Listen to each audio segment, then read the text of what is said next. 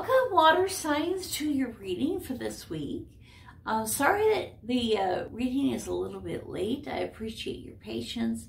I have been traveling. I was, well, I traveled 3 hours away and spent some time with my aunt, but I also spent some time with my parents, trying to keep things very small, just a couple of people because of the restrictions and the coronavirus and not wanting to spread things around too much. And so fortunately, a lot of the people that I know are very isolated themselves, and so I can feel comfortable seeing them as well.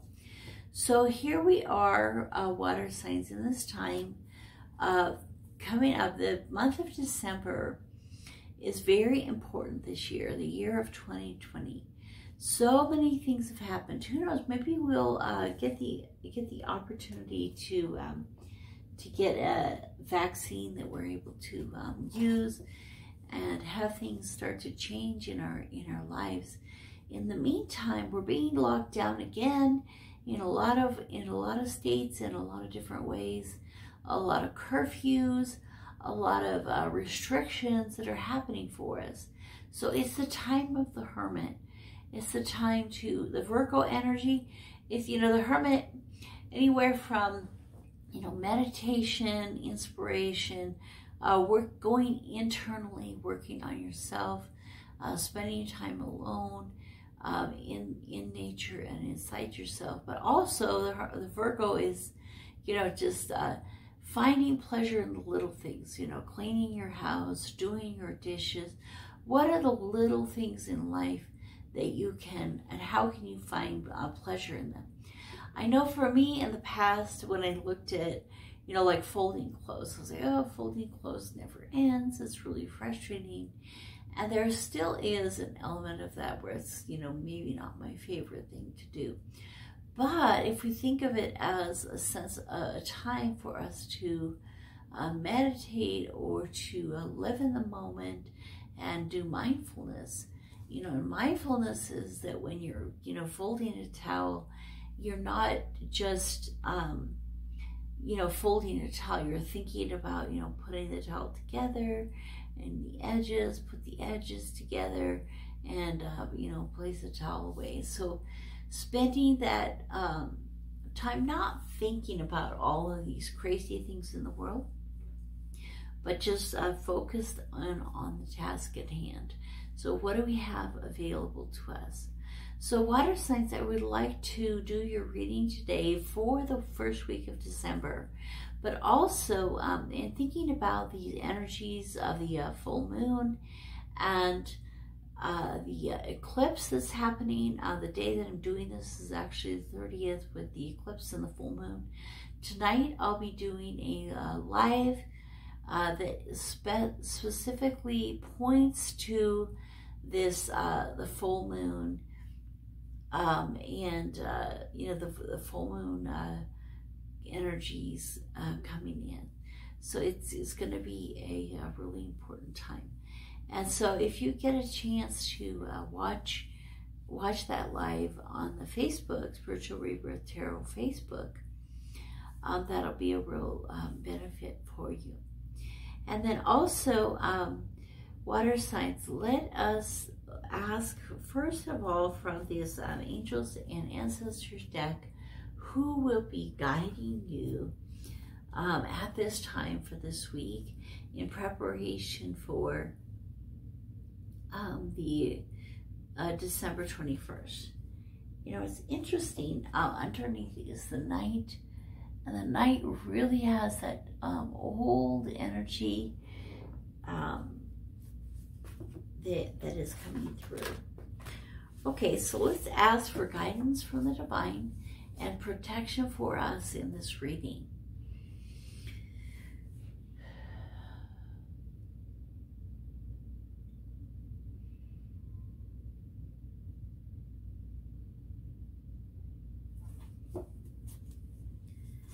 Okay, so as we begin to look at this message that we're looking for, we can put the Reiki energy in the deck, which will direct us toward the card that we seek.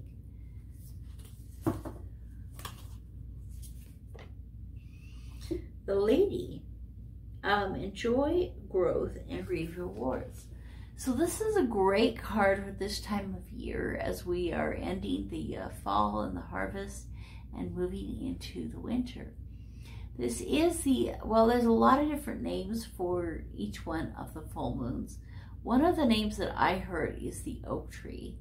And so I know that there's an apple represented here, but I'm thinking about the oak and how the oak creates all of these acorns. And you know, acorns, we may not look at it and go, oh, I would just love to eat that, you know. But they are such an important, prolific abundance that's provided for all of the little creatures, especially, you know, the creatures like the squirrels and those kind of creatures. But there's true abundance that is there to collect, to hide, to plant. You know, they kind of like plant some of them and hide some of them, and they have that energy. And so at this time of the full moon energy this week, and just the end of the growing season, moving into the winter, and going up to the winter solstice in December 21st. And so as the days get shorter and things get more kind of cozy in our lives, to really continue to see that abundance is all around. So even if the leaves have fallen off the tree, abundance is still there with those trees, with the energy that they're providing throughout the winter. Their bark for some animals, their shelter for others, their food in different ways. And there's still an important energy, even in the dormant state, waiting for the new that's coming. And so this lady is saying, you know, enjoy the growth, reap the rewards of your efforts. And so water signs, many of you, you know, in this reading, you have planted your seeds, and now is the time to let those grow. And we're having the harvest here at December 21st, which is the winter solstice, the grand conjunction of Jupiter and Saturn, starting at the age of Aquarius, and a new Earth where many, many more people will be connected to the 5D in a very strong way because of the vibration of the planet. And, you know, many of us kind of come to this earth as star seeds from other worlds and from other places to help in this change in the earth from kind of a dense 3D to moving into this brighter 5D. And as we're doing that, you know, you don't know who that is, what they may look like, or what how their appearance might be. And you may be, and I think a lot of starseeds are drawn to this channel, and as they're drawn to this channel, we try to help to give you the messages that will help you in this time. So please subscribe to the channel and like the video and share with your friends. And water signs, please, I'm so excited to see the channel growing and have more people become involved. And the more of you that subscribe and share the videos and like them, the more the message can get out. You know, that you know, each week we try to bring the messages of that week and the channeling from those who have gone before. Okay, so let's take a look at the tarot for this time period, water signs. So what message do you need to hear for this time, water signs?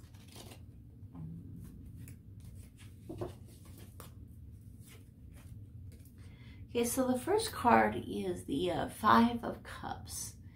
And so I'm being drawn to how sad he looks. You know, it's funny because when I first saw the card, I thought of the Hermit. And then I realized it was the Five of Cups. You know, it's the same tall figure dressed in black. And, you know, he has that, the dignity.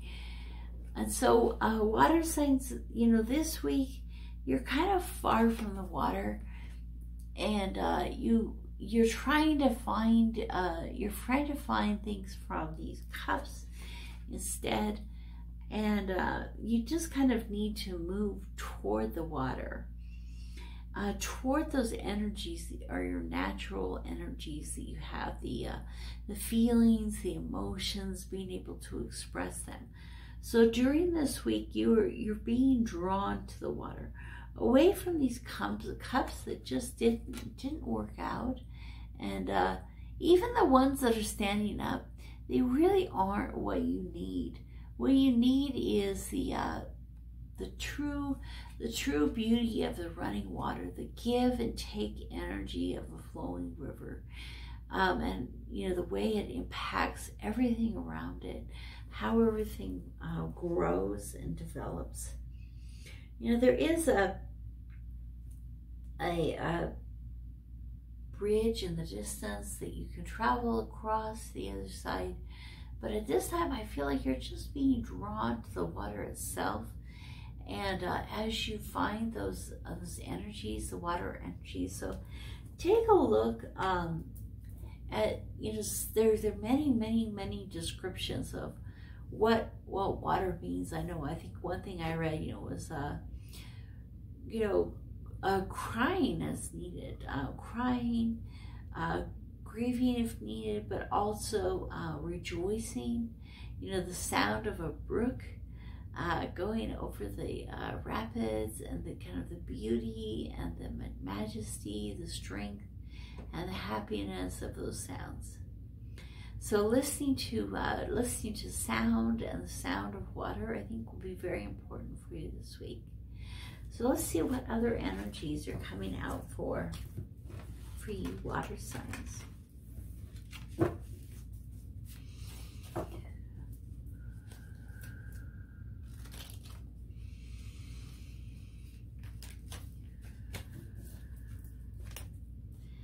Okay, the Empress. We have that with the earth signs as well. So Venus, the love card, the 3. So the 5 to 3, and you know, Venus, you know, the Empress, this beautiful energy of growth and grounding and love and beauty, passion. She's coming to you, and you know, for some reason I'm being drawn to her. She's like in the, you might want to watch the reading for the earth signs, you know, Taurus, Capricorn, and Virgo, because they also have this card, but they also have this heart guardian, and I'm being drawn to her, her protection, her defense, her shield, and it has the femininity, and so it's like she's being defended by the feminine this week. So whether you're a man or a woman, you know, being drawn to water, being drawn to the feminine energy this week is going to give you the protection that you need. And so, you know, you might be a fairly sensitive person and have a, you know, having a lot of the water sign, you might be a fairly sensitive person in these energies, but and being affected by the moon and the strength of the moon at this time, a very strong moon, but and also with an eclipse, and we're going into the eclipse season. But femininity and love will be your protection. So you might want to watch that that video as well, and you know, how love might be playing out in your life.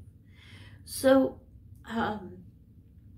water signs, I'm just really being drawn to this, you know, a divine feminine energy, this overwhelming love will really be what is moving and drawing you at this time. Hello, it's welcome back. I had to take a little pause. So we had been looking at these cups that I was talking about, you know, as your watery energy. It's good to walk into this energy, and also, you know, this love. I was pointing you to maybe watching the reading from before. So what else are your, is everyone pointing us toward, especially for you guys? And I know I have an ascending in Scorpio, so I have a little bit of water. Oh, and Venus is Cancer, so I guess a little more than a little. So sometimes I find that our other signs will affect us quite a bit as well. Okay, so we'll put Reiki energy into the desk and ask for guidance in the next card. So to continue your energy is a Fool.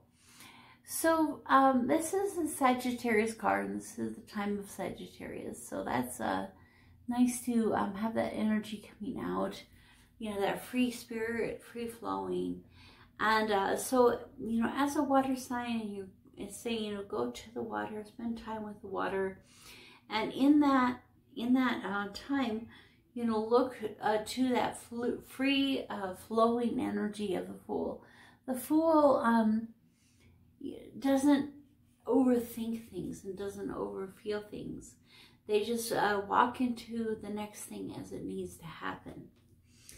And then also the little dog there makes me think of, you know, there may be somebody this week for you that is a companion and a help with this journey and with this flow.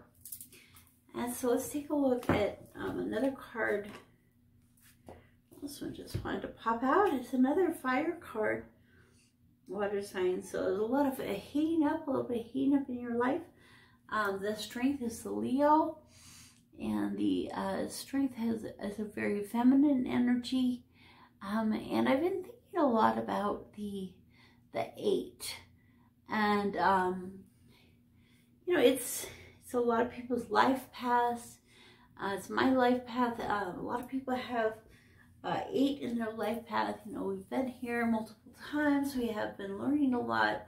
We have a lot more to learn and to offer to the world. And it's kind of that infinity number, you know, standing up. So you take the 8 and you put it on your side, and it's that infinity number. And, you know, thinking about the concept of time and how when we look at our lives, we think of time as this linear thing.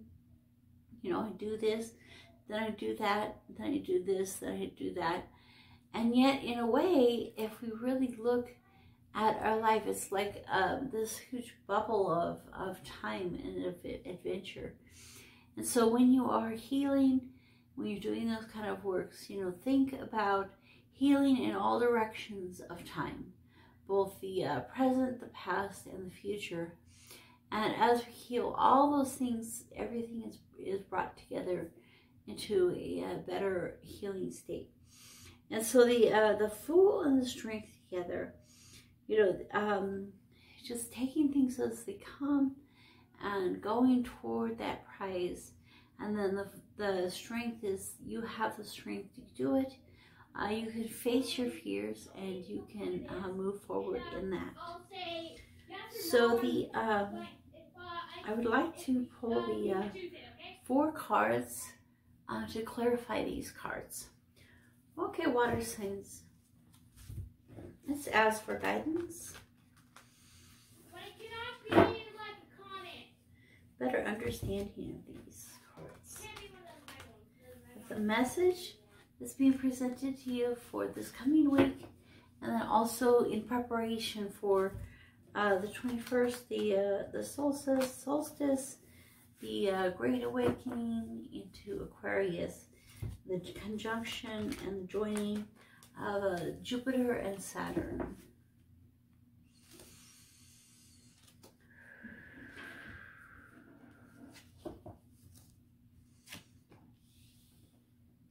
Moon, Judgment. So you're getting lots of major arcana cards. Two of Wands and Knight of Swords. Underneath we have the King of Pentacles, the Devil, the Hierophant, the Star. I think you're getting just about every... Let's see here. 1, 2, 3, 4, 5, 6, 7, 8. 8 out of the 20 major arcana cards. So it's a pretty important week for you, water signs. So like we were saying, really focus on that water energy. I think also that this moon energy is going to be really significant for you. This full moon is happening right now in Gemini. And it's also an eclipse.